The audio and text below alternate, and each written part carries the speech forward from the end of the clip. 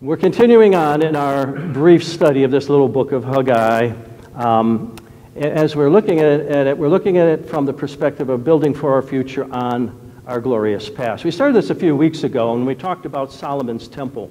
We looked at Solomon's temple in the year 930 BC is when he was building the temple, and it was glorious. There was a glory about it that manifested itself in the fact that the Spirit of God, the living God, came down and the glory of the Lord filled the place. There was so much smoke in it they couldn't even stand in it because it was the glory of the Lord filling it. At the same time, the pillar of cloud was over it to designate that God was in his holy sanctuary. That came to a sudden end in the year 586 BC. In 586 BC, Nebuchadnezzar destroyed Jerusalem, took all the golden vessels and all the articles from the sanctuary and transported them back into Babylon, and he had them in his treasury there. Israel was taken captive just as Jeremiah the prophet had said they would be. Because of their refusal to abandon their idolatry, they would go into captivity for 70 years. 48 years after they were taken into captivity, in the year 538 BC, a remnant of the captives returned. Cyrus of the Persians made a decree that they could go back to build the temple of their Lord. And so they made their journey to Jerusalem. Haggai's message, we noted last time, took place 18 years later. So the year is now 520 BC. It's 66 years later after the destruction of Jerusalem. That's where the text begins. In the second year of King Darius, the word of the Lord came through the prophet Haggai. His message is basically this. We looked at this last week. Consider your ways. He says, consider your ways. You have planted much, he says, but you have harvested little. He goes on and he says, you drink, but you never have your fill. He says, listen, you eat, but you never have enough. The text says you put on clothes, but you're not warm. Must have been a day like today, huh? You put on clothes, but you're not warm. You earn wages only to put them in a purse that has holes in it. You see what's going on here? The harder they work, the behinder they got. Ever felt like that? The more I make, the higher everything goes up. It just seems like my money is just not going where it should be going. It's just not stretching. It's just not far enough. I take on a part-time job and I still am behind. Why is that so? That's what was going on. Haggai then preached. Now this is what the Lord Almighty says. Give careful thought to your ways. Now last time I put several translations up there and then I gave you my translation. Set your heart upon your ways or on your path. Set your heart upon your path. He says, look inside and see what's going on in your life, not on the outside, but on the inside to find out why things are going the way they are on the outside. Do a self-examination. And that's what he's calling for here. He said, listen, you expected much, but see, it turned out to be little. What you brought home, I blew away. Now, I don't know about you. I don't need God blasting away at what I bring home. I want God blessing what I bring home. But God was blasting away at it, and he says, why? Why, declares the Lord Almighty? And then God answers, because of my house, which remains a ruin, while each one of you is busy with his own house. They were not doing God's will. They were doing their own will. While they allowed the temple of the Lord to lay in ruins, they had not only built their own homes, but the text says they were in their paneled homes. This was with expensive inlaid wood. They were paneling the insides of their homes, and they were living in luxury while the house of the Lord lay in ruins. They had their priorities all messed up. They had wrong priorities. Not like that doesn't happen today, right? Sometimes we don't have time for the Lord because I got to work. I don't have times for the Lord because, my goodness, I got Lions tickets, and they're going to let me down one more time. It goes on and on. If it's not the Lions, I'm going to the kids' soccer game, the basketball, the grandkids. I just don't have time to do what God wants me to do. And then we wonder why I'm spinning my wheels in life. My life is not satisfying. It's not abundant. The things that I'm really working and trying to achieve just aren't happening. And when they do happen, I just feel no great satisfaction in what I've done. And I'm depressed. My life is a mess. Wrong priorities. After Haggai preached the message, the people changed their hearts. God stirred up their hearts. Remember the text? He stirred them up. They changed their priorities, and they began to work. They began to work. That was a review of last Sunday. So why didn't you just preach it that short last Sunday, right? All right. Now it is a month later. They've begun working for about a month. And the second message that the prophet brings says, consider your attitude.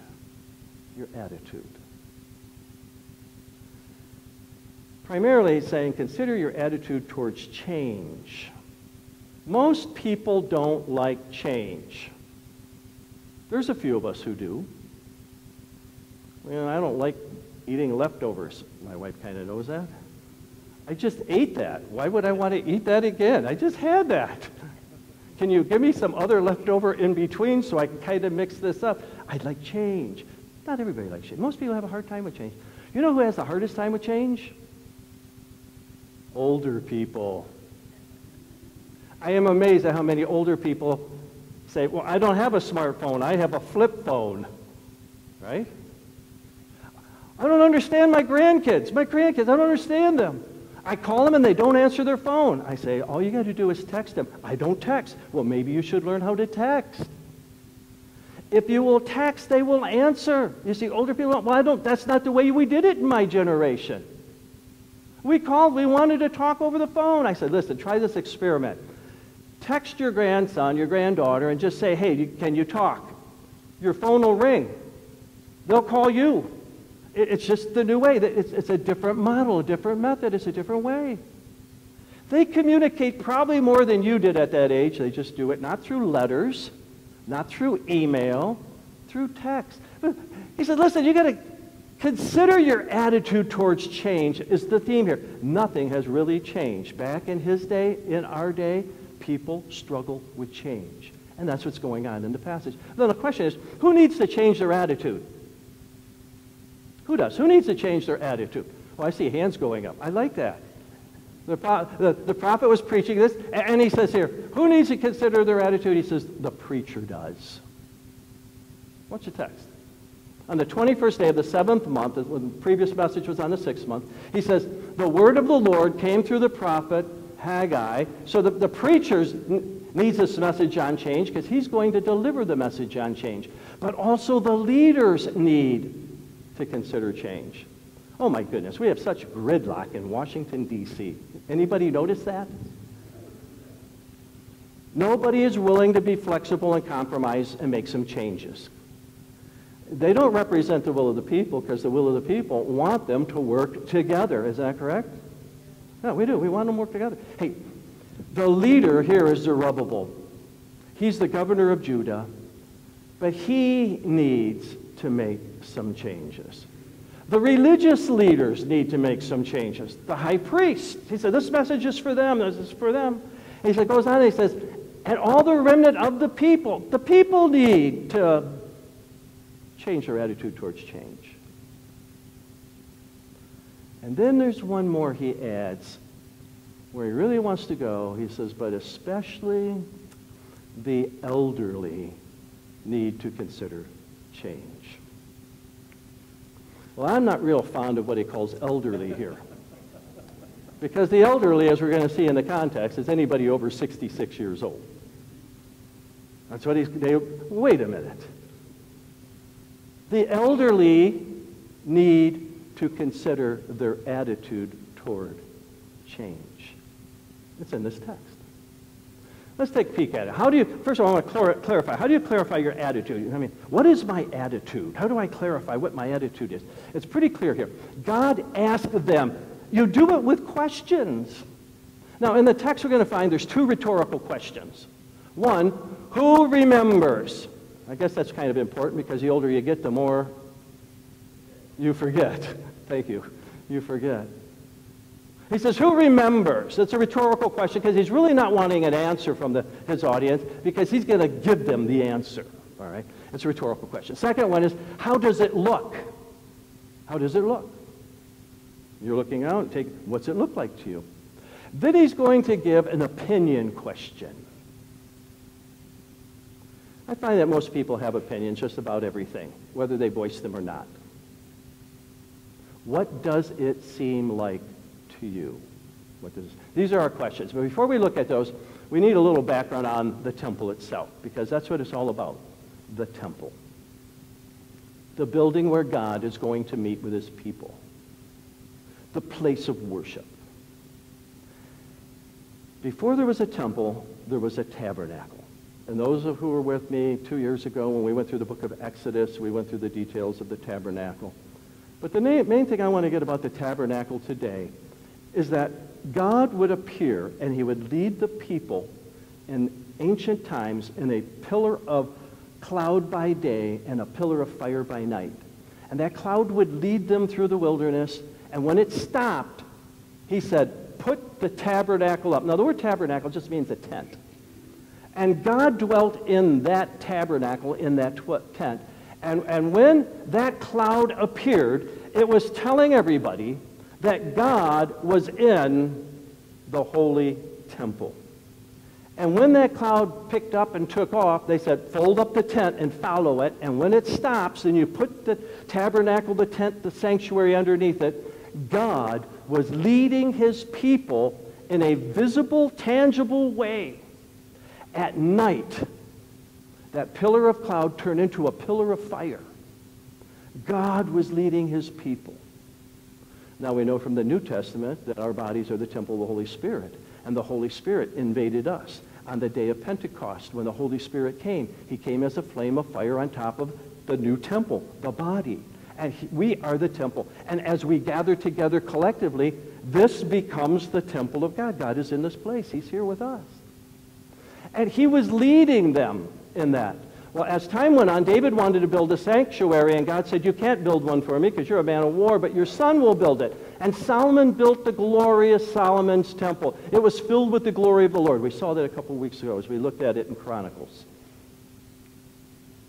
God was in his holy sanctuary. But something happened. The people became so idolatrous. God was fed up with his people. That it tells us in the book of Ezekiel, chapters 9, 10, and 11, that glory cloud of the Lord lifted up off of the temple and moved. It moved to the east wall, and from the east wall, it then moved to the east part of the city. From the eastern part of the city, then it moved to the mountains outside Jerusalem, and then from there, it ascended into heaven. And the glory of the temple was gone. That's a sad thing. People continued to worship, but God was not there. Isn't that sad? I'd hate to say it, but there's a lot of churches where the glory of the Lord is not in that place. God has long left. They're going through the motions, the routines, the rituals, the liturgies, but God's presence is not there. Bethany's been a historic church. We're 100 years old in September. 100 years old. The glory of the Lord has been in this place. We've had a glorious history. But any time we give up on the Word of God, and the central feature of the gospel of the Lord Jesus Christ, the glory of this place will also depart. It's the glory of the Lord that we need in this place. A few years later, the people would not repent from the prophet's preaching. In 586 BC, the temple was destroyed. In 539 BC, Cyrus issued a decree. I've taken out of Ezra chapter 1, verse 2. This is what Cyrus the king of Persia says. The Lord, the God of heaven, has given me all the kingdoms of the earth, and he has appointed me to build a temple for him at Jerusalem in Judah. God was at work. You see, the heart of the king is in his hand. Whether he's a good king, a bad king, the heart of the king is in his hand. He can do with the king whatever he wants. He put it in Cyrus to be the opposite of Nebuchadnezzar. Instead of destroying the temple and taking the people captive, I'm going to get the favor of the people by saying, I'm going to send whoever wants to go back and rebuild your temple, and I'll help fund it. And he sent them on their way. 50,000 people went back. You find that in the next chapter of Ezra, Ezra chapter 2. When you get to Ezra chapter 3, they began rebuilding. When they arrived, they started building. And in the second month of the second year after their arrival at the house of God in Jerusalem, Zerubbabel, Jeshua, same Joshua, the high priest, and the remnant of the people, the rest of the people, they began the work. So the temple was started. And when the builders laid the foundation, there it is, got the foundation. They knocked off all the debris, they relaid the foundation. Man, they're gung-ho, we're doing a work for God, we're building for God. They're all excited. God's at work in our midst again. We're back in Zion. We're on the same foundation, Mount Moriah, the very place where Abraham had offered up Isaac. This is the place. When the builders laid the foundation of the temple of the Lord, the priest sang a song. I should have put it in there. It was a praise song. It wasn't a hymn. The Lord, it talks about the Lord's love and that he's good forever. And they must have sang it over and over and over and over again. Kind of like praise songs over and over and over again. And here they are. Watch what it says. And all the people gave a great shout of praise. They had a praise service. They had laid the foundation of the Lord. It says here, because the foundation of the house of the Lord was laid. They're excited. God is back at work in the midst of his people. But, now as soon as you read but, you know you can disregard everything that went before it, right? Here they are, man, they're doing everything. You know, a person gives you a wonderful compliment and then they say, but. And you say, oh, you should have stopped right there. God says here, wait, but. Many of the older priests and Levites and family heads, I know later from the text, I just know that they were 66 years old and older, thereabouts, 60s up, who had seen the former temple. Wait, they'd been in the land over 50-some years, so that by the age of 10, they're about 66 years old or older. They had seen the former temple. They wept. You know why they're weeping? It's not the way we used to do it. It's not as big and grand and glorious as the one that was here before. Why are you skimping on the supplies and all that's going on here? Hey, it was a lot larger than this. They began to weep because they saw the foundation of this temple being laid. That's not the way it was. My fear for a centennial year is we'll get so hung up on our past we won't realize we're in the present and looking to the future. To the future. Those who are older were so hung up on the past, they were so disappointed in what the younger generation was doing that they were weeping and crying while many others shouted for joy. Watch this. No one could distinguish the sound of the shouts of joy from the sound of weeping. Now, in the ancient world, they had professional mourners. When someone died, you'd hire people to come and mourn. And they'd wail and throw, dust on their heads, and they wear sackcloth. And so they were really good at this. Listen, because the people made such a noise, the sound was heard from far away. And it was a mixed up noise. You know what I want to tell you what's going on here? The older people were discouraging the younger workers. Whoa. This is nothing new. It's really nothing old. We, as parents, can discourage our kids so badly, verbally, that it damages and harms them emotionally and for their behavior for the rest of their lives. Spiritually, the same thing is true. My criticisms, my complaints, it's not the way we used to do it. I still like the old songs. Whatever happened to the choir?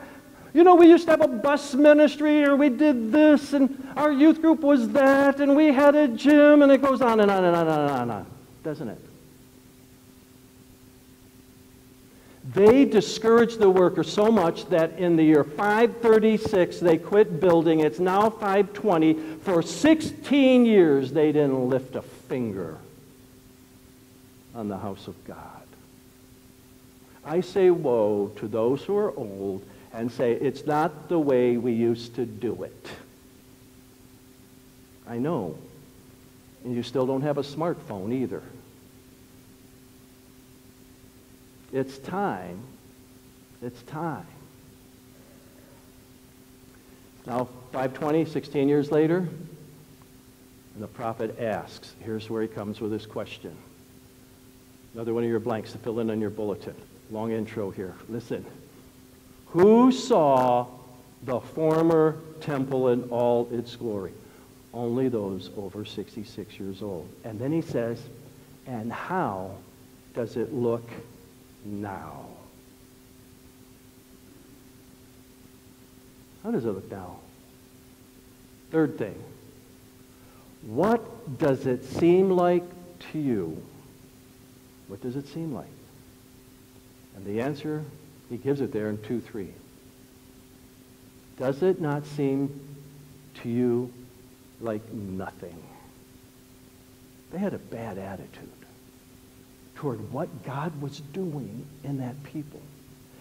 The word for nothing is like, it was in their eyes a big zero. Nothing. Bad attitude. Bad attitude. So how does God respond to the complaining and the critics, those who are stuck in the past? How does he respond to the elderly here? How does he respond? He doesn't.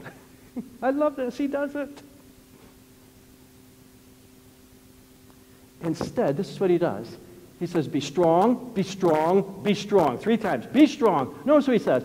Zerubbabel, be strong. Joshua, be strong. Hey, all the people of the land, be strong. And listen to what he says.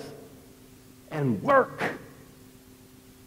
Just do what God has assigned you to do. That's it. Remember the story of Gideon? We were in that about a year ago. We were in the book of Judges. And that was just last year. We were in Judges. And God said to Gideon, you've got too many. He had to pare down his army till he got to the core. And God says, yeah, these are the ones. Because it's not really about bigness. It's about having my heart right with God and doing what God wants me to do, when God wants me to do it, how God wants me to do it. It's all about him. Doing what he wants us to do. To work. To work. He says, for I am with you. That's what we want. We want God in this place. I want to come here when I worship. I want to experience the presence of God and the praise of his people and worship and adoration of the Lord Jesus Christ. I want that in this place. He has said here 3 times, declares the Lord, declares the Lord, declares the Lord, and the last one is declares the Lord Almighty. God is Almighty. If he wanted something huge, he could do huge, and he doesn't even need the likes of us. He'll do it. He is almighty.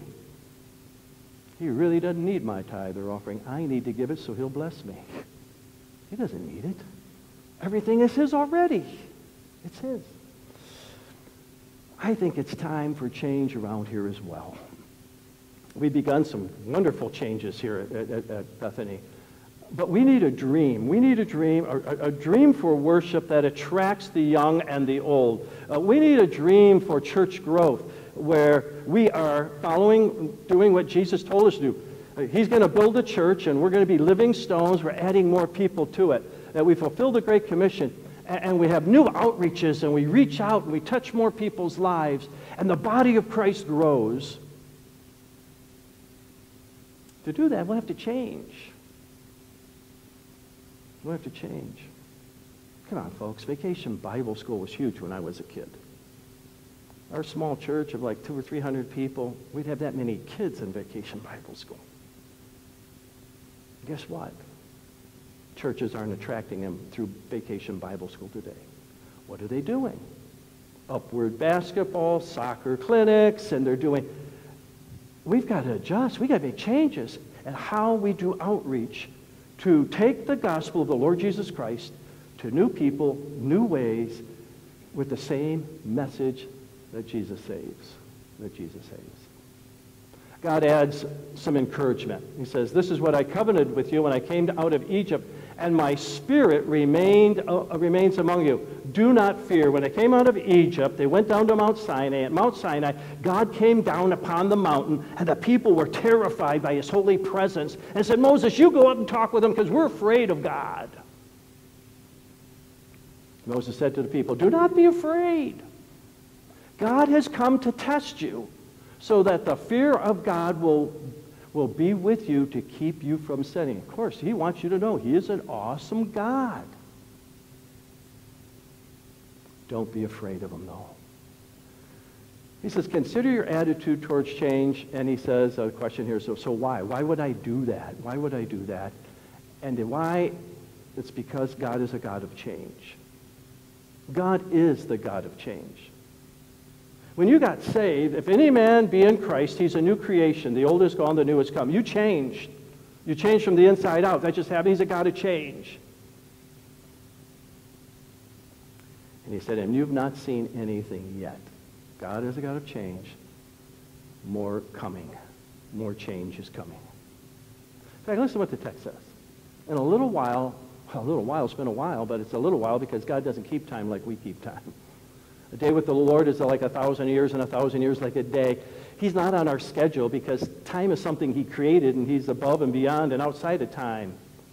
In a little while, I will once more shake the heaven and earth, the sea and the dry land, and I will shake all nations. A time is coming when all the nations are going to be really, truly shaken. And he says here, and the desired of all nations will come. Last Christmas season, we were singing a song, "Hark the Herald Angels Sing." And then there's a line in it, "Come, desire of all nations, come." It's based right on this passage.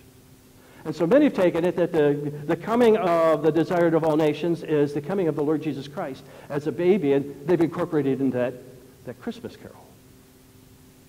Other theologians say, no, it's a reference to the second coming of Christ. In a little while, he's going to shake this whole planet. In Revelation chapter 6, in the sixth seal, when he breaks it, it tells us everything is shaken. The skies are shaken. The earth is shaking. And people are trying to survive through all this grand, terrible earthquake in a tribulation period yet to come. And the desired one of all nations, the Lord Jesus Christ, is going to return to the earth and set up a kingdom that will last for 1,000 years. And I will fill this house with glory. I will fill this house with glory. I'm not sure which one it's referring to. It might be a reference to both. Because he is the desired one, and he has come. He goes on, he adds, listen, the silver is mine, the gold is mine. I could fund this project, it's no problem, but I want you to do the work. You to do the work. The best change is yet to come. Here it is, verse 9. For the glory of this present house. What? There's only a foundation there. The old people are crying because it's so insufficient. and inadequate to all the glory of the previous temple that Solomon had. He said, listen, the glory of this present house will be greater than Solomon's glory. That former temple, says the Lord Almighty. I want to suggest for two reasons. Number one, Jesus is going to be in it. That temple that they built at that time, at the time of Haggai the prophet, under the leadership of Zerubbabel and Joshua, that temple that they built would later be expanded on by Herod and the Herodian temple, and Jesus Christ himself was going to be dedicated in that temple. And we talked about that just a few weeks ago. He went and he was as a baby dedicated in that temple. He went every time for Passover in that temple. He preached in that temple. And Jesus himself was in that temple. And he, it says about him, he was the glory of the Lord, John 1:14. The glory of the Lord filled that house with a greater glory than Solomon ever had because Jesus was in it. And in this place, I will grant peace, declares the Lord Almighty. That's why I think there might be both Advents in view. First Advent, second Advent, because in the second Advent, Jesus sits upon his throne in the temple as a king upon his throne. He's also a priest upon his throne, and from that place, he dispenses peace. Peace is coming to earth, not through the United Nations, not through President Trump, not through Netanyahu. Peace is going to come when Jesus returns and he establishes peace for 1,000 years as just the introduction to the eternal state forever and ever and ever. Peace. He said, listen, you look at your past and you think, wow, so glorious. The best is yet to come. The best is yet to come. Our glory days are ahead of us too. I'm convinced of that. That's why I believe God called me here. God's glorious glory days for this church are still ahead of us, not behind us. I believe in the concept of a Jesus-built church. We're built on the great confession that Jesus is the Christ, the Son of God, the great commandment to love the Lord your God with all your heart, with all your soul, with all your mind, with all your strength, and love your neighbor as yourself.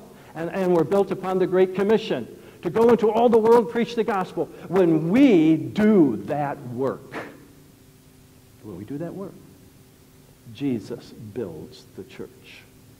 And he uses the likes of us to do it. For that reason, I believe the glory days of Bethany are yet ahead. So what's the point of all this? What's the point?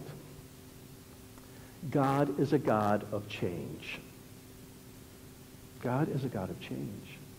We have an Old Testament, a New Testament. God is a God of change. I had an old life and a new life. I'm a new creature in Christ. God is a God of change. What we need to do is consider our attitude toward change when a change is taking place. If God is actually in the change, don't fight it. Do not fight it. Embrace it because God is in it.